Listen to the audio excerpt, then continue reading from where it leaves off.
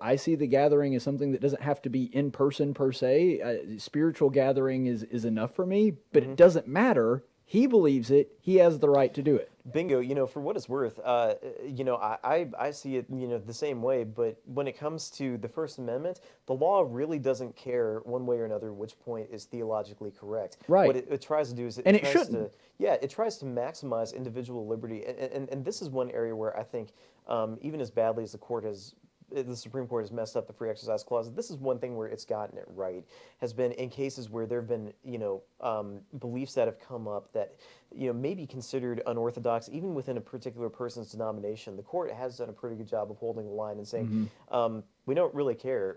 What we care about is that particular person believes is what God requires of them. So because of that, the free exercise clause applies, and we're going to be very, very careful with how he treads on this. We're not going to say things like, that's not what the Bible says, or this isn't even what your denomination thinks. Thanks so much for being with us here on Tactics. We appreciate you watching, however you're watching. And if you're watching on YouTube, Facebook, be sure to give us a like and subscribe, because that is how we beat the algorithm, which, as always, is working against us. So we appreciate your support. My next guest is somebody who's been on the show very often. He tends to come here whenever we have anything dealing with constitutional law or religious liberty, or in this case, both. So we're going to go ahead without further ado and go to Matt Clark from the Foundation for Moral Law. Thanks for being with us, Matt. We appreciate you being on the program this evening. Well, thank you, Caleb. It's always an honor to be asked to come on the show with you, and always have a good time talking about stuff with you. So thanks for the invite. Yeah, well, I invite you as often as I can, because I feel like the audience gets tired of hearing me talk about it. So well, they get tired of hearing me talk too. So this particular case that I've asked you to come into, for those of you who may not know, it deals specifically with Andrew Cuomo and some of his restrictions that he's placed, and a Catholic diocese, if I'm not mistaken, is the one that filed this suit to try to say, well, you can't discriminate against churches and restrict them in this way when it came to the COVID-related restrictions. So if you could just give us some background and context on that case. Sure. So yeah, you're absolutely right. This case was brought to the Supreme Court from the Roman Catholic Diocese in Brooklyn, New York, and it involved a question that hopefully, if we've been paying attention, has started to cross a lot of our minds right now. Whereas we all acknowledge that COVID is a very real problem, and but we have to start asking questions about how far is too far with the government, issuing restrictions as they try to fight this. And in this case, in my opinion, this was one of the most egregious religious liberty violations as the states try to figure out how to deal with COVID. There has been a wide range of how states have chosen to deal with the coronavirus, and especially as it relates to churches. But yeah, Andrew Cuomo in New York, his restrictions are some of the worst. Like a lot of other governors, he is making this stuff up as he goes along. So we don't have a legislature getting together to even debate how to do this. It's one man calling the shots. Right, and that's been one of my big criticisms, not only of the state of New York, but most of the states, including Alabama. Some of the things that Governor Ivey's done, even the things that I agree with, I'm like, yeah, but she doesn't have the power to do that, and even if she did, I'd feel a lot more comfortable if the legislature was actually in on this at some level. Yeah, I agree. I mean, governors have executive power, and I think there is a case to be made that, when emergencies hit initially, maybe governors have some inherent power to be able to take immediate action to deal with an emergency, but that can't go on for too long, because otherwise you start crossing the line real fast into the governor making law, and that's legislative and executive power combined, and that's just tyrannical. That's why we separate powers and why we're not okay with this. So yeah, that's been a big problem in New York, especially.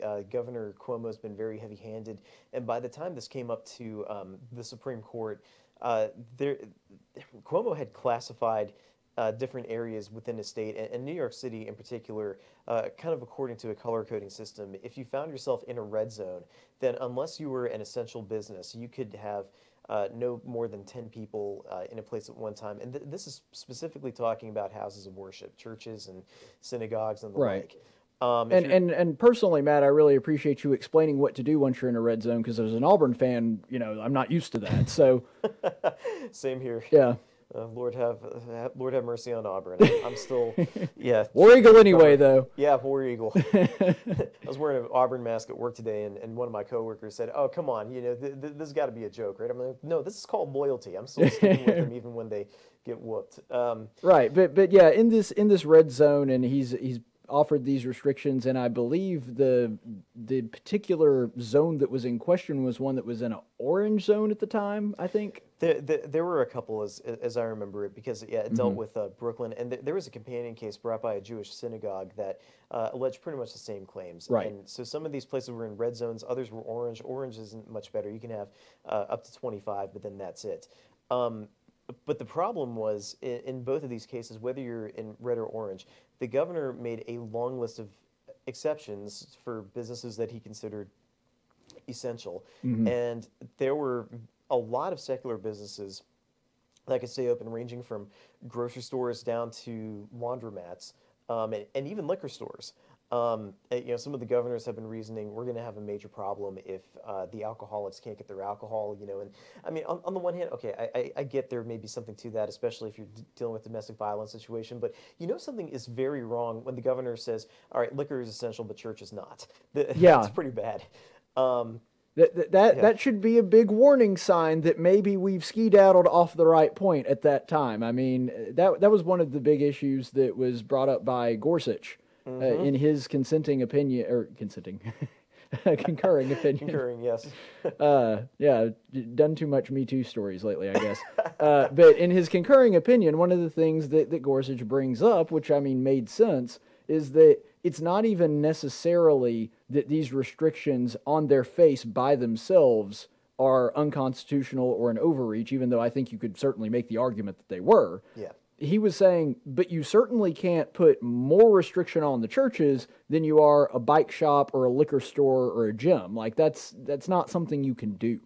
Yeah, bingo. I was a big fan of Gorsuch's concurrence. He was not only saying the right things, but he was absolutely on fire and pulling no punches as he wrote. So I thought he did a great job with that. And I think my favorite thing was that he added just a little bit of sass, yes. and it was Scalia-esque. And as much as I love Clarence Thomas, not a lot of sass in his opinion. So it was nice to have, in the absence of Scalia, have Gorsuch sort of fill that role. Oh, yeah, I agree completely. I mean, I think Thomas is the greatest justice we've had on the Supreme Court in well over 100 years. But in terms of, the writing flair, that used to be Scalia's thing and now appears to be Gorsuch's thing, too. So his opinions are definitely entertaining to read. But yeah, like the court as a whole, there were 5 justices, and this goes to show the difference that Justice Barrett made, because there were similar challenges that came up to the Supreme Court before Barrett was appointed, and the court denied the application for immediate relief 5-4 both times, with Chief Justice Roberts joining the liberals. But you had Thomas and Gorsuch and Alito and Kavanaugh who all would have stepped in and stuck up for the churches. Well, so that block of 4 plus Barrett voted to stand up for the churches and give them the relief that they were asking for. Right. So procedurally, this was not the way the court typically does things. They usually get a cert petition, they grant it, they hear oral argument on both sides of the case, and then they make a final binding decision. This was a request for an injunction while the petition was pending. So what that means is they're asking the court to step in and say, okay, as we're figuring out what to do, you have to hold off. You can't keep beating these churches up, all right? So that it's a temporary order, but it's a good sign, because for the court to give that, they have to conclude that you're likely to succeed on your claim. So for right now, that is a very good sign for churches across America, because what it signals is that we have 5 justices that are not going to be turning a blind eye to churches if the government's either targeting them or treating them unequally with secular businesses, even in the midst of a pandemic. So that was good. And I really think one of the important things about this opinion is that it helped in a different way too, that I think a lot of people may not have thought about, because taking the judicial, I guess, rigmarole out of it and just looking at it from a human nature standpoint, for several months on end now, we have seen governors that have been acting like mini dictators. And that's largely because so far nobody has stopped them or said them that they can't do something. And so if nothing else, even if you didn't necessarily agree with the opinion, which of course I did, but even if you didn't necessarily agree with the opinion, I think that most people would agree that it is at least a good thing for the governor to be reminded, okay, there are some limitations to what I can do. Just because there's a virus doesn't mean I suddenly have unlimited power. And so that reminder could have sent out a signal to other governors, especially as several of them are considering going back into some sort of lockdown, that maybe I should be a little bit more cautious about throwing restrictions on churches.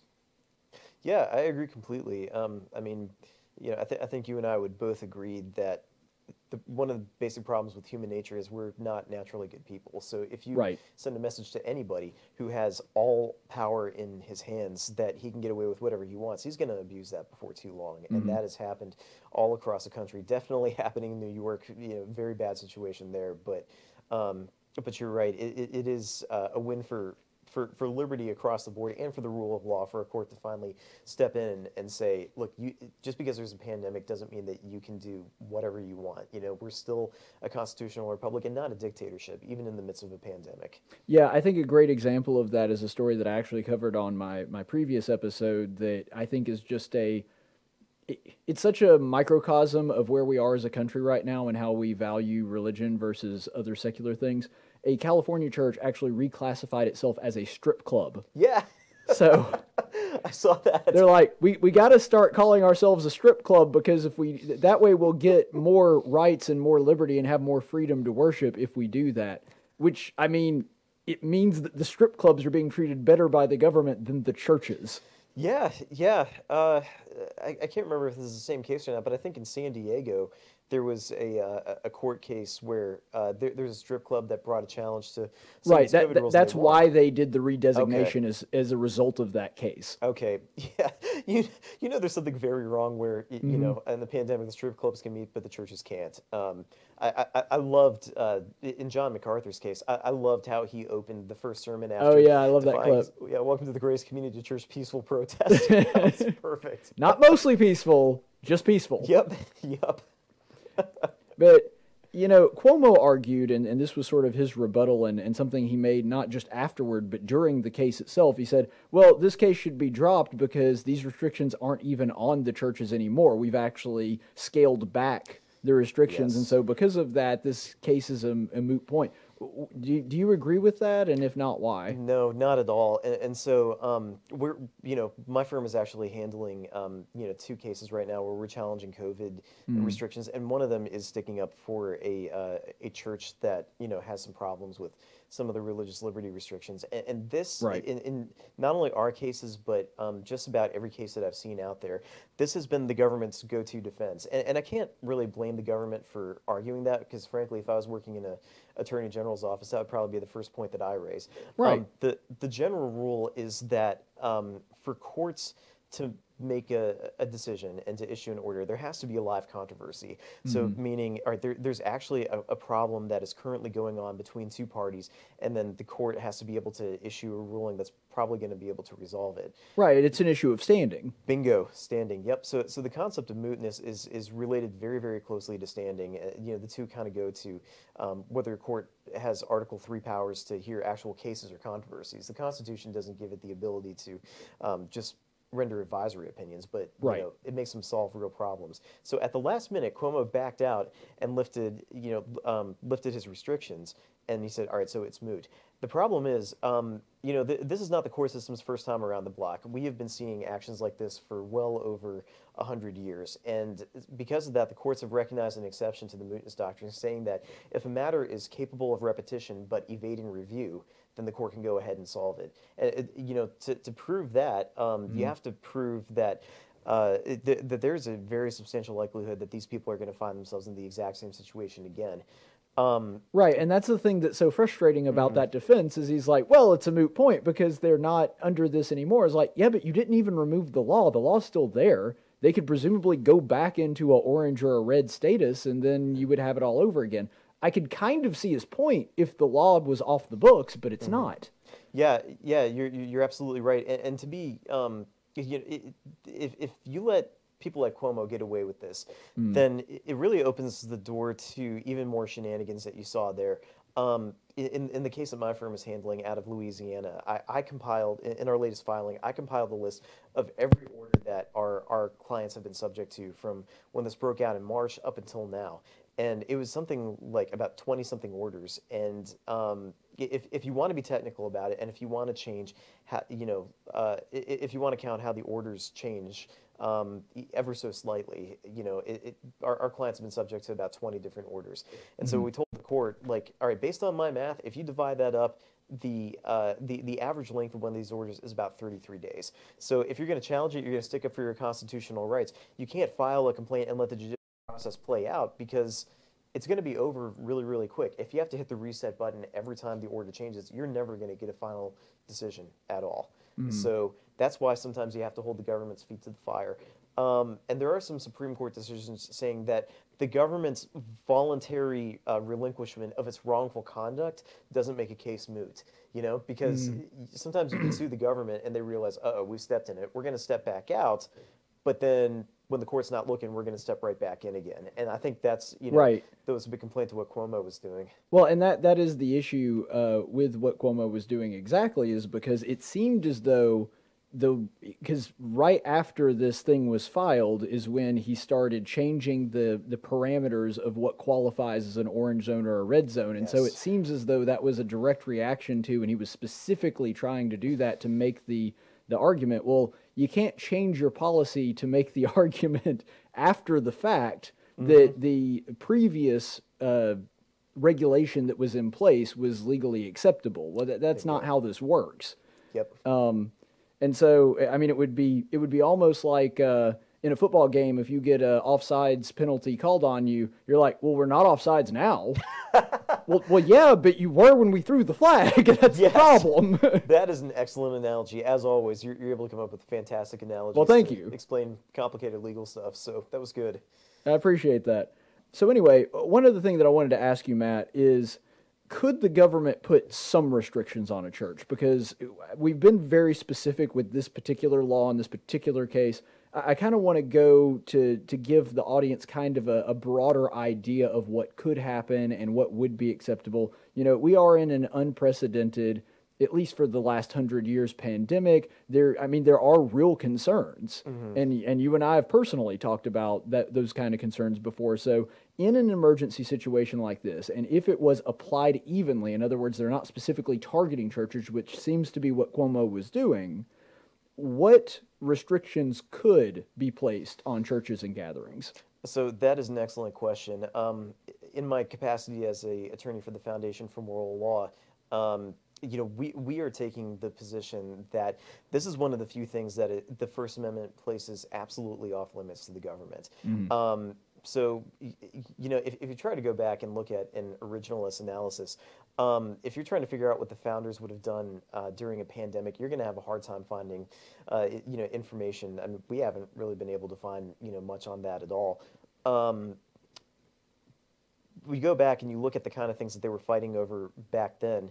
They were really trying to avoid punishing people for going to church, or the government dictating you can only go to certain churches but not others.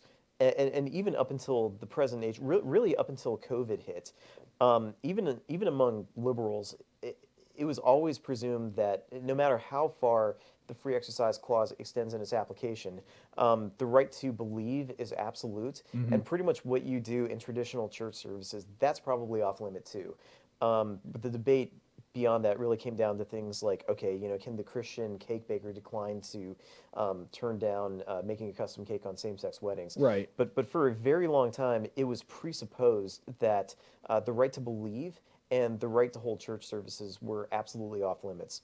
The court did not address that question in its decision in the Roman Catholic Diocese from last week, but they have left it open. What the court has recognized is that at a minimum, and those are the key words right there, at a minimum, the government can't treat churches worse than they treat secular counterparts. Right.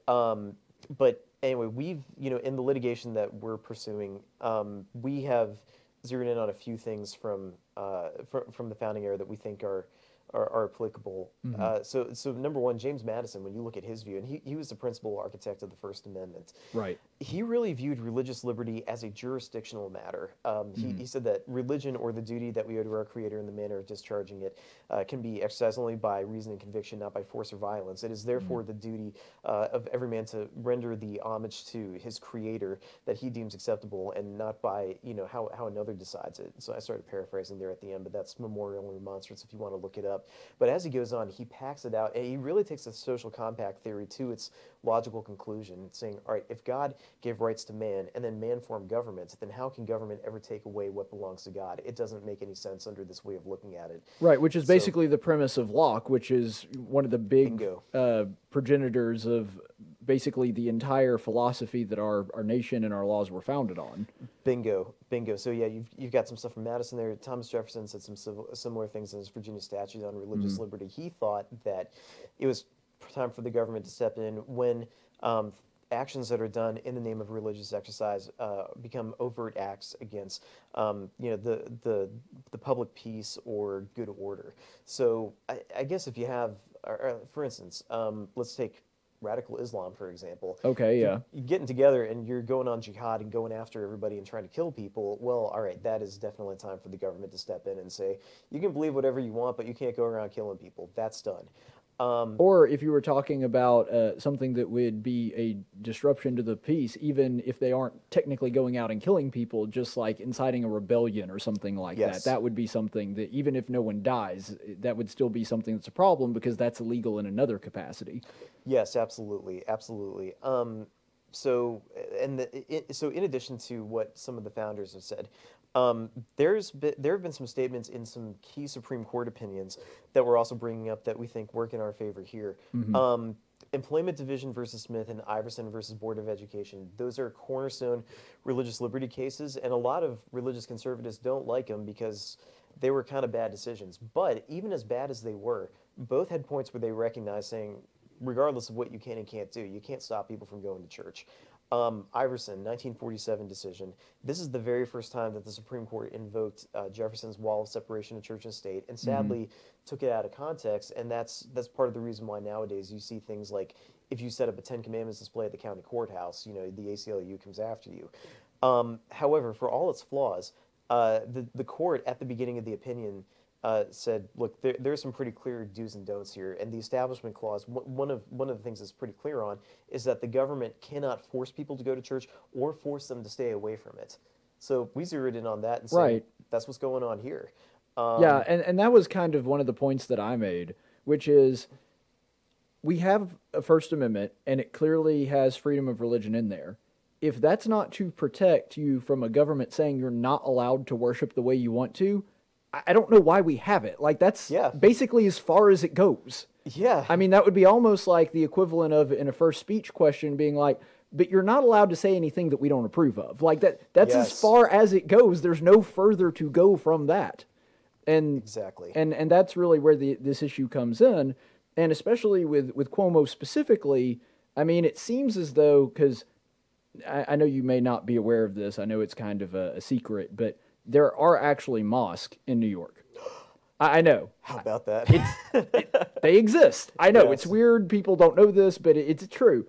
And it seems like any time there is a Orthodox Jewish gathering or a gathering of Christians, Cuomo is all over that, and we have yet to hear of a case of them shutting down a mosque. Yeah, that's a good point, and that's something about the left that just makes me scratch my head. I think you probably saw this too, but if we back up 5 years and we go back to some of the lawsuits when they first started arising, where the left was coming after Christian bakers who didn't want to bake the cake for same-sex weddings. Right. Stephen Crowder, who I think is just wonderful, he went undercover. I love this story. Yeah, he went undercover into Dearborn, Michigan, which has a very high Muslim population. He pretended to be a gay man who was asking them to bake a gay wedding cake. He comes up to this Muslim cake baker looking very effeminate. It's like, I want you to bake me a cake that says Adam and Steve forever. Or something like that. And the guy's like, no, I'm not doing that. And he caught about 5 of them on camera.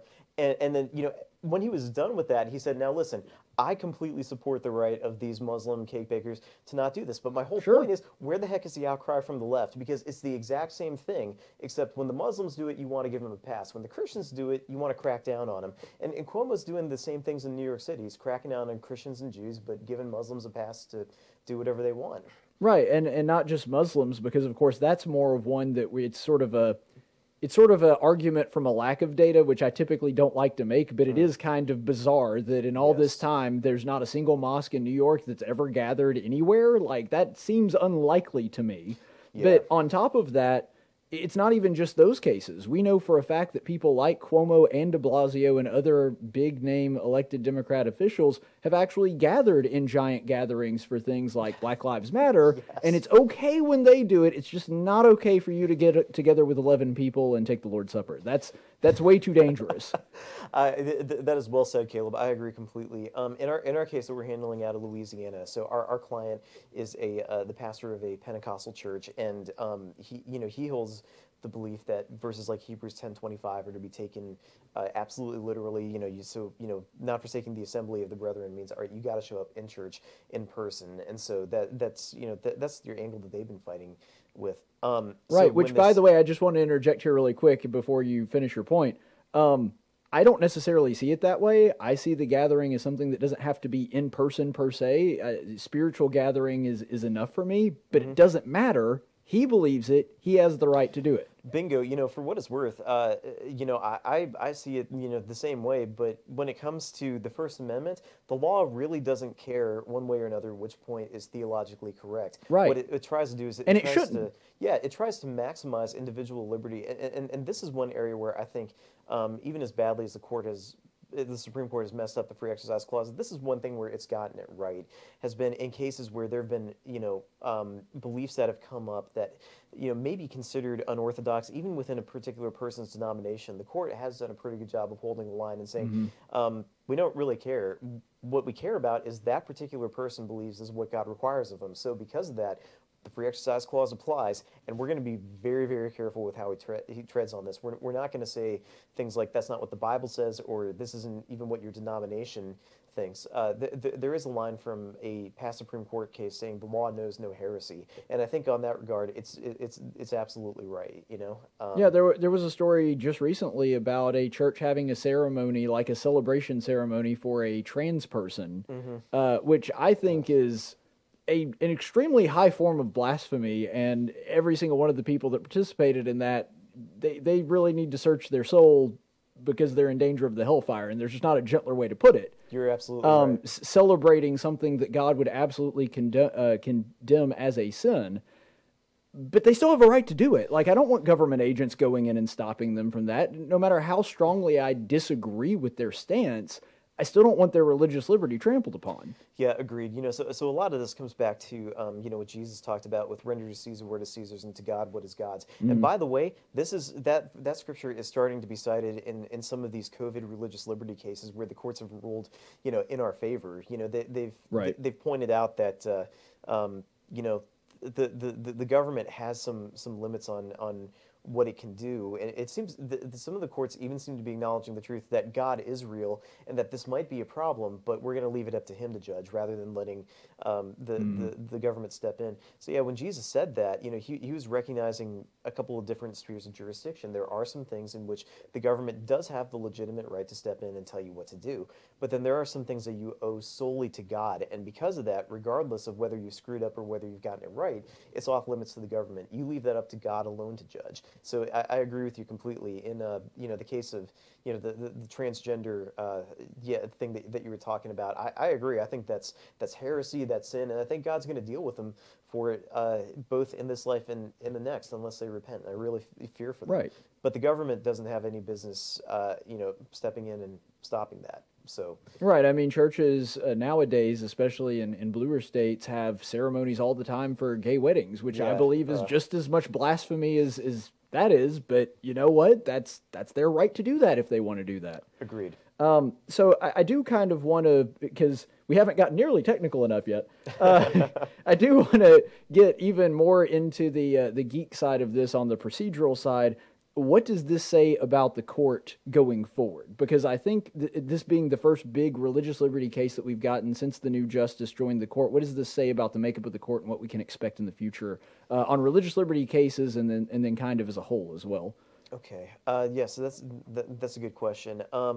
So I think number one, what it says is that in religious liberty challenges to COVID-19 orders, if you have cases that look like this case that has arisen out of New York, where there are very tight restrictions on religious liberty, and the state is being very lenient with secular counterparts, the court is likely to step in and defend religious liberty. And so they are sending a message not only to Governor Cuomo, but also to the entire country that you're not going to get away with it. Sadly, John Roberts dissented. I've been trying to figure out Roberts. I just read a very lengthy biography on him, and even his closest friends refer to him as an enigma. And I think that is a good way to put it, because sometimes it's very hard to nail down exactly what's going on with him. I do think he's a conservative at heart, but I do think he also has a weakness. In his role as a Chief Justice, he really is very sensitive to criticisms that the court is partisan, and so sometimes that can actually bully him into failing to step in when he should and stick up for constitutional rights. We saw that in the Obamacare case most specifically, and then the second Obamacare case where he reached even further to save Obamacare from an attack. And in the two religious liberty challenges involving COVID orders that came up before Barrett was confirmed, he was a swing vote and he sided with the liberals. So I think a lot of people are concerned about that. A lot of conservatives have been very disappointed in John Roberts, but I think this pretty solid 5-justice conservative majority that we have now, I think it sends a signal to the country, both in religious liberty cases and in other constitutional cases, that we can relax a little bit. We don't have to hold our breath and wonder which side of the bed John Roberts is going to wake up on a given day. We have 5 justices that seem to be very concerned about doing the right thing. See, I do have a question about that too, and I'm not disagreeing. I'm just asking because Sure. I want to get your take on it. When you say solid 5 conservative majority, how solid is Kavanaugh?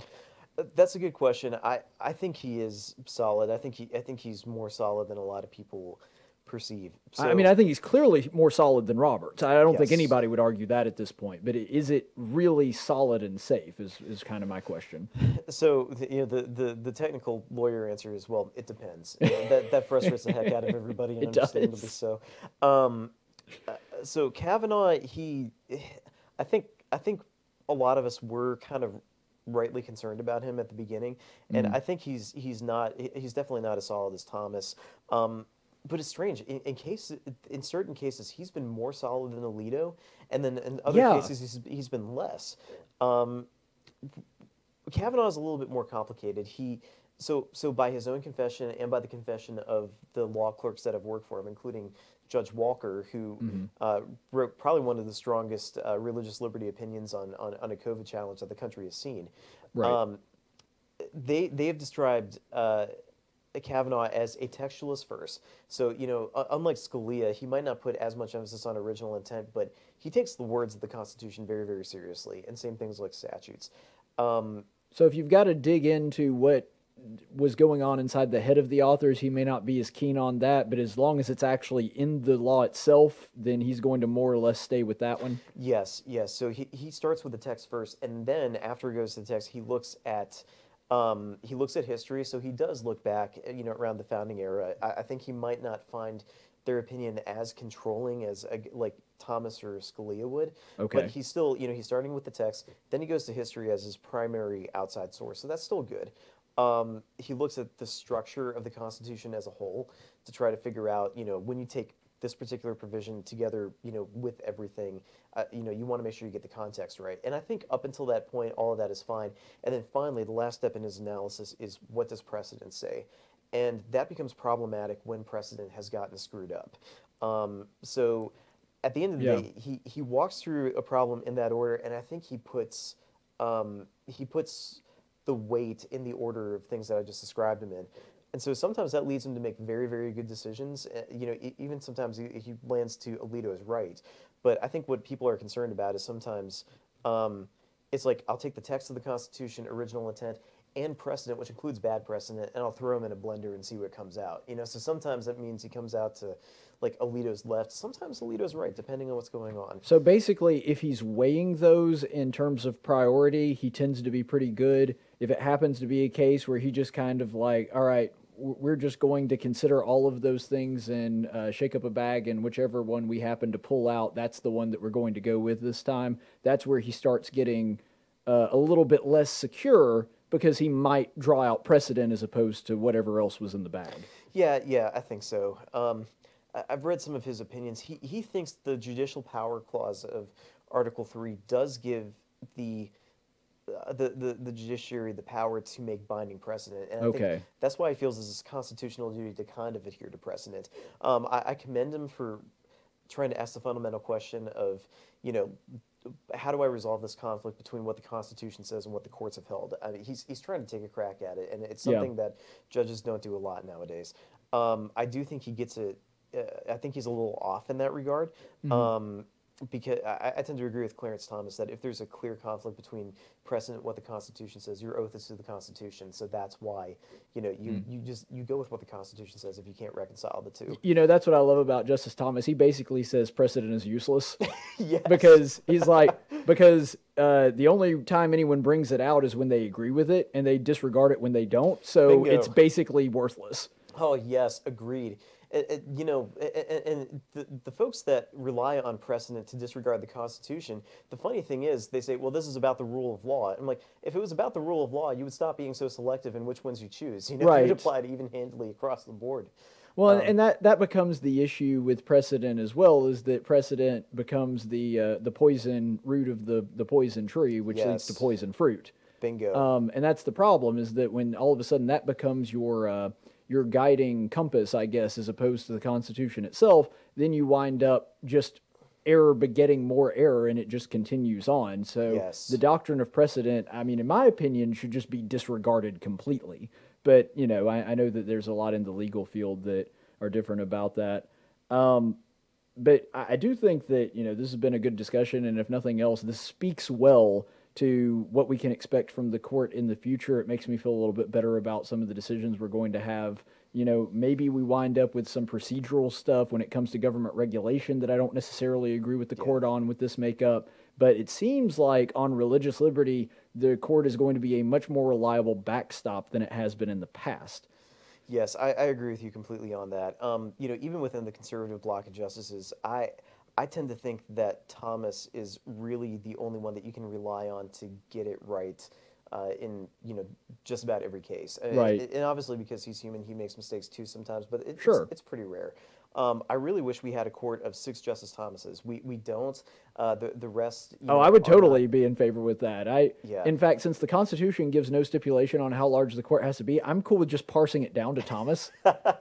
Yes, fire the rest of them, make Thomas Chief Justice, and he rules the Supreme Court. No hate, towards ACB or Gorsuch, but I'm fine with just being Thomas. Yeah, I agree. But I will tell you what, it's. This court, though, I think it is, it's a completely standard deviation better than any court that we have seen in the past. For a very long time, actually from probably about the time of the end of the Civil War up until probably about Roe versus Wade, we had about 100 years of the courts losing their grounding in the text of the law, and they were kind of really making things up as they went.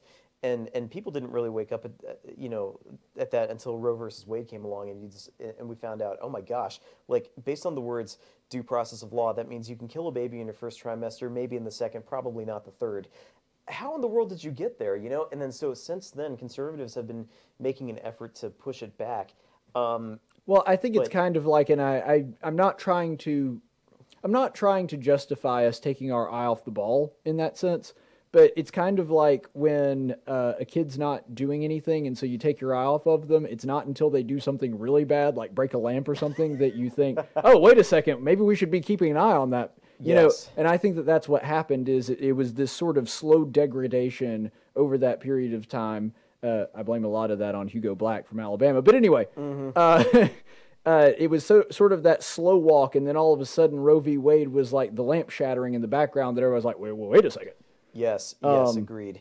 But sorry, go ahead. Well, I was going to say probably from about that point up until up until now, conservatives have been trying to get better justices back on the court, but we took a step towards fixing that, but probably from about the Reagan years up until now, what we had was a few reliable conservatives and then a couple of justices that were appointed by Republican presidents who, after they got there, we found out that they're pretty wishy-washy. Guys like, people like O'Connor and Kennedy, yeah, especially those two. And then so it left us with a situation where, you got a very clear liberal bloc, a very clear conservative bloc, and then the swing votes in the middle.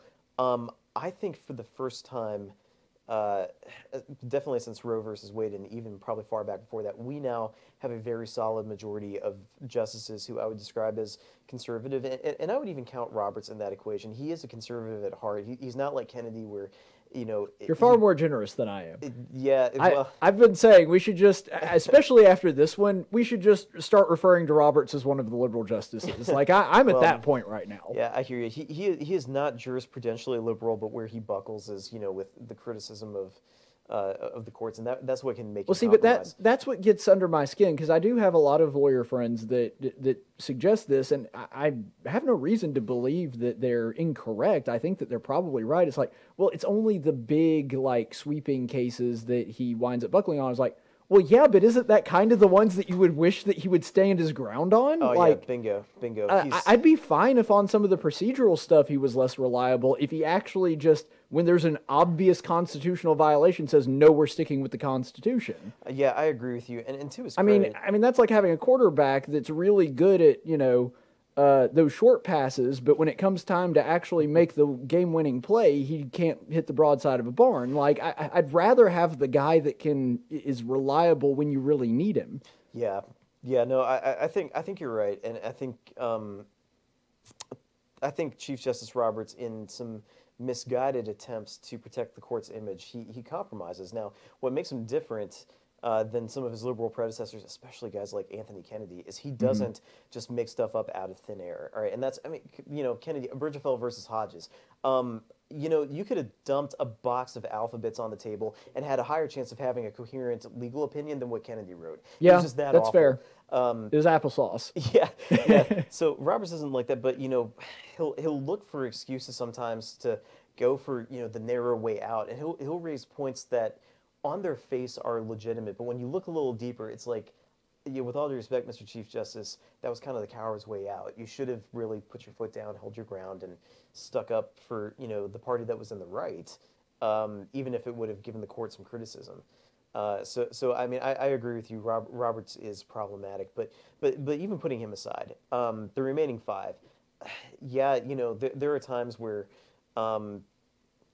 With the exception of Thomas, I think the others can stumble. Well, maybe not Barrett. We have yet to see what she's going to do. Right. It's way too early to give an opinion one way or the other on her, I think. Yeah. But I will say, probably for the first time in a very long time, we have at least 5 justices. Well, and I'm going to count Roberts, because he agrees with this in theory, who agree that it's the judiciary's job to say what the law is, not what the law should be. And that is important. Yes. And that, I mean, if you can, get the judiciary consistently applying that principle, then Roe versus Wade goes away. Bridgefeld versus Hodges goes away. A lot of these cases have been so problematic for the civil rights that we care about. A lot of those go away. So, is the court perfect? No. Heck, I mean, and do I wish some of them were a little more solid? Yes. But I'll tell you what, this is a better court than I have ever seen in my lifetime, and I think probably since at least before the New Deal. Well, I'm sorry, I'm messing my words up here. At least since the New Deal era. I think that was another big milestone, is when FDR threatened to pack the court. Some of the justices started bending, and they, Right, which was so radical, his own Democrat-controlled Senate said, no, we ain't doing that. Yeah, exactly.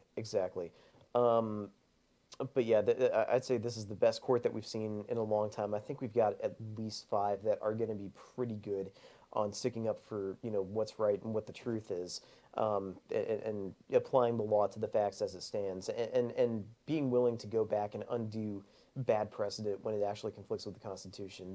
They might not do it as fast as I would like them to do. Thomas is the only one who, in my opinion, gets right to it and gets right to the heart of the matter. But for the first time, we've got a majority that is actually willing to listen and willing to walk through the process of going there. So. Right, that is incredibly important. And I would just say to all of our listeners and audience, pray like you've never prayed that nothing happens to Justice Thomas if we have Joe Biden in office, because that would be an unmitigated disaster. Now, obviously, we don't want anything bad to happen to any Supreme Court justice, regardless of how good or terrible they are. Agreed. But, man, having Joe Biden, and by that I mean Kamala Harris, replace Justice Thomas would just be an unmitigated disaster that could hurt the country for a long, long time. And he is in his 80s, so we've got to keep an eye on that. But Matt, thank you so much for being here with us. And is there anything else you'd like to add before we take off here? Just want to underscore those last words that you said about praying, well, especially for Justice Thomas, but for the court as a whole. Sure. Yeah. Because, we finally, we have been fighting, and Republicans and conservatives have spent so much political capital on trying to fix the courts, and I think we're now finally there. So number one, as a fellow Christian, I'd say if you want to look deeper at it, part of the reason why justices stumble is because ultimately it's a spiritual battle. If I was Satan, I would be spending a lot of time trying to figure out how to manipulate the U.S. Supreme Court, because they are the ones that unleashed, the murder of over 60 million innocent babies on the entire country, when the vast majority of states at the time had outlawed that practice.